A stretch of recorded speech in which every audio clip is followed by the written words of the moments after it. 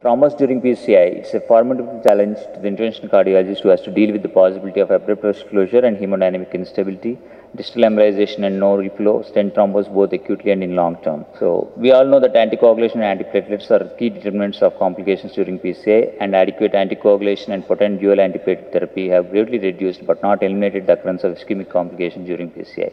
But mind you, these therapies alone will not compensate for the suboptimal technique. In a large North American registry, 73% of table deaths in cath lab are the result of de novo formation of intracoronary thrombus. How do you define a large thrombus? A large thrombus is a filling defect whose length is greater than or equal to twice the vessel diameter, and it is found to be a fundamental factor for adverse clinical outcomes, including increased 30-day mortality and high rate of infarct-related artery stent thrombosis.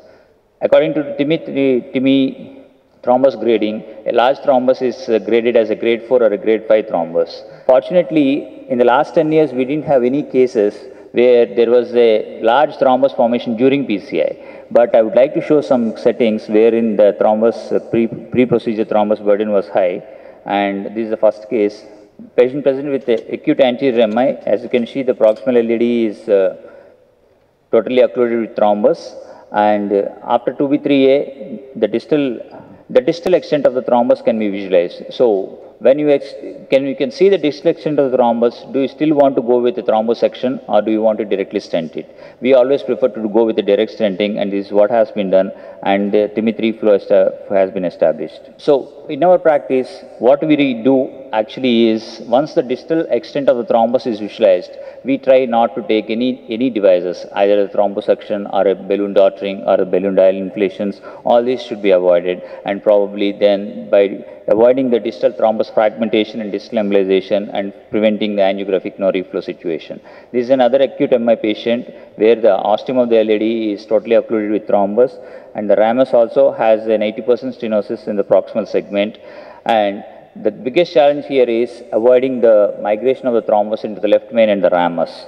So again, as I said, after 2B3A and wiring the vessel, when the distal extent of the thrombus could be visualized, then did a direct stenting to the LED and then stented the ramus and could come out without migration of the thrombus into the left main or the ramus. Just a mention about the angry thrombus. It's an angiographic clinical term, a situation in which unique pathological and aggressive thrombus accumulation happens, and this complicates PCI in thrombus-containing lesions. This can occur at any stage of coronary interventions, and once it forms, it rapidly aggregates at the target lesion and beyond, frequently protruding proximally and distally deeply into the treated vessel. So I would like to show this situation. This is a patient with acute inferior MI, where you can see the RCA is totally occluded with the thrombus in the distal RCA at the crux and the thrombus extending into PDA and PLV.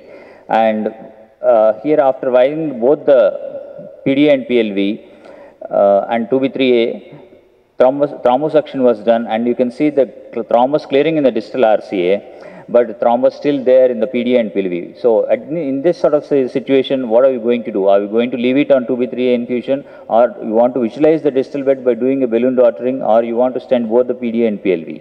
So here the balloon was taken and daughtering was attempted, and you see what has happened. You see the propagation of thrombus into the mid RCA, and then that was patient was stable, so we backed out from that, continued the 2B3A infusion, gave low molecular weight heparin for another 2-3 days, and a check angiogram after 72 hours shows that the distal RCA has totally cleared with thrombus, and there is a bit of thrombus in the PDA and PLV, which is left for medical management, and check angio after a few weeks. The next subset I would like to show is a patient with an acute stent thrombus. Here the patient again present with inferior MI. Patient is a CKD patient, came with acute inferior MI, and RCA shows near total occlusion in the mid RCA with thrombus, and patient did not receive 2B3A in this setting, as the patient had a duodenal ulcer and gastric erosions which were diagnosed a few weeks back. So we thought we could probably get out. A direct stenting was done, everything was fine, and patient was pain-free. And when we were planning to shift the patient out of the cath lab, she developed chest pain, bradycardia, hypotension, and check angio showed acute thrombus in the stented segment. And again 2B3A infusion was given, and balloon dilatations within the stented segment, and TIMI-3 flow was restored. So we all know complex angioplasties, complex procedures. They increase the procedure times and complex techniques for complex lesion subsets like CTOs, where the use of multiple guide wires and bifurcation stenting these days, and all these increase the procedure time and the risk of thrombus formation. And also use of advanced diagnostics like IVUS, OCT, FFR, they also increase the procedure time, number of wire exchanges, thereby predisposing to the increased risk of thrombus formation. Other situation that I would like to say is, plaques which are unstable, they may be disrupted unintentionally during the procedure, like with guide catheter related, it could be a guide wire related or balloon or stent related. Here I would like to show a patient with unstable angina where the LED shows a proximal tight stenosis, bifurcation lesion, where angioplasty with stenting and protection of the side branch has been done. But as you can see in the first slide, the mid and distal LED didn't have much of a disease. It was a mild plaque. And once the wire was taken out, as you can see in the distal LED, there is plaque which has raised, disrupted, and then thrombus formation there. And we had to stent it and could come out with a good result. So how to avoid this sort of thrombus during PCI? It should be by appropriate selection of accessories with a proper appropriate guide catheter. The chances of left main and RC osteal dissections can be avoided and thrombus can be avoided. And extra care should be taken while handling coated wires and stiff wires. In presence of large thrombus burden, as I said, balloon inflation alone should be avoided to avoid the risk of thrombus fragmentation, distal microembolization, and angiographic no reflow. Thrombus aspiration using dedicated devices and direct coronary stenting is always recommended.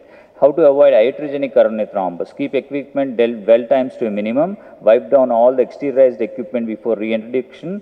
Flush introducer and guiding catheters frequently and thoroughly. Load unfractionated heparin before PCI equipment is used. Keep ACT more than 250 to 300 with regular checks. And if concurrent 2B3A is used, 200 seconds is acceptable. Use weight adjusted heparin dosing. Apart from these, pharmacotherapy, antiplatelets and anticoagulants are the mainstay in preventing thrombus. Dual antiplatelets like aspirin and clopidogrel, or ticagrelor and prasugrel, along with unfractionated heparin, have been the mainstay of standard care. In the setting of ACS, especially STEMI, 2B3 infusions have prevented the thrombus propagation and no reflow. Thank you very much.